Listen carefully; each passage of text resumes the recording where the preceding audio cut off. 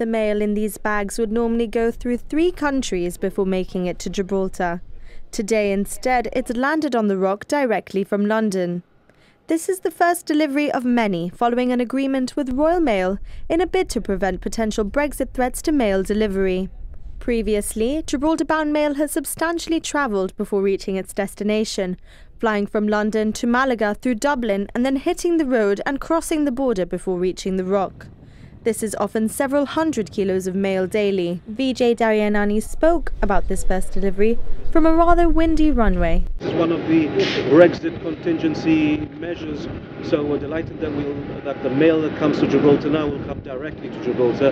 We don't have to worry if there are any problems at the frontier, and I stress if there are any problems at the frontier, and if we have a no-deal Brexit. The Postal Services Minister says the new means of receiving mail will increase operational efficiency at the post office and reduce delivery times by cutting out a day of transit for no extra cost.